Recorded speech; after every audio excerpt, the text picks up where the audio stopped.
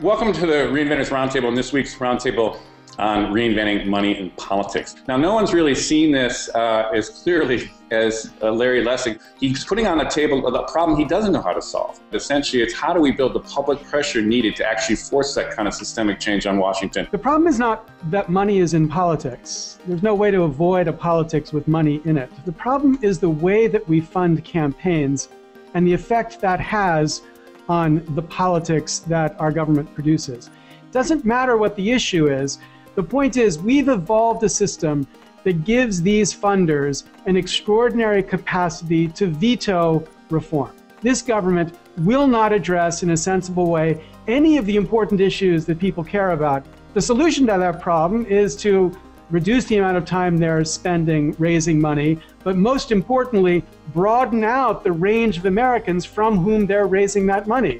And there are many proposals out there for doing that. The question is how we create the political force to make them essential and certain to be part of our future. And historically, social movements have been extremely difficult to organize. What's happened now is technology has radically reduced the costs of collective action, of organizing, and by virtue of that, you have this really distributed, very personal, incremental local campaigns that open up avenues for new types of organizing that weren't previously possible. A moment of outrage is a great way to focus attention in our very distracted society, but that doesn't in itself mean change. Imagine what happened after Newtown, right? There was essentially the entire country focused on the problem of gun violence prevention, but we haven't yet seen national legislation to really address the problem. We've seen interesting things on the local level, but how do you move from a moment to a movement? What does that look like? How can we help facilitate that? This notion that we have to create this movement, that it has to come from somewhere, and really, it's already begun, and it's had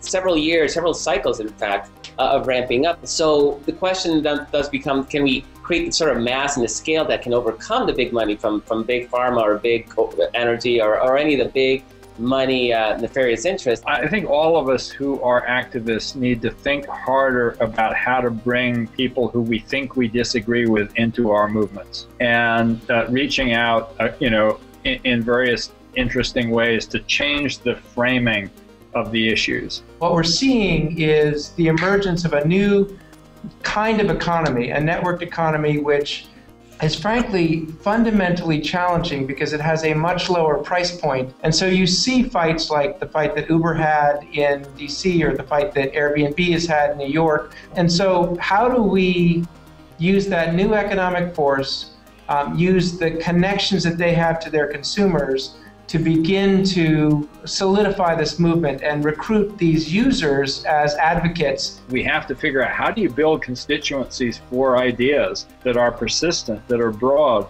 that are ongoing, and that cause people in Congress to wake up. We should have a slogan here: it's the money, stupid. It's the money, stupid. And if we could think about the platform as exploding the number of these very short personal narratives that tie to the issue or have a punchline related to the issue, I think that begins to seed the kind of recognition that creates the incentive for politicians to try to capitalize on it by actually making this their issue. If the generation that's coming of age and that's going to define American politics for the next 20 years is paying more attention to Facebook than they are to CBS, then the way you communicate on Facebook actually will have a political impact. I think oftentimes we think open and we think, well, we have to let people do anything to help. We should be open to anyone who wants to contribute in any way, but it's enormously useful actually to be super specific. There's a part of this is people need to be engaged on the leadership front. Is they need to start using the tools they have, whether it's Twitter, Facebook, Tumblr, whatever, it doesn't matter. Use those tools to start organizing, bring people together. Over time, as this becomes more of a norm, I think it's going to be more and more difficult for the old guard, the establishment guard, to fight these big money battles when they're being overrun by a bunch of barbarians with sticks and stones. So that is a future, that's the optimist in me speaking, but I really think that's the direction we're heading. As a nation or for the world, we don't have the option of ignoring the issues that our government now ignores.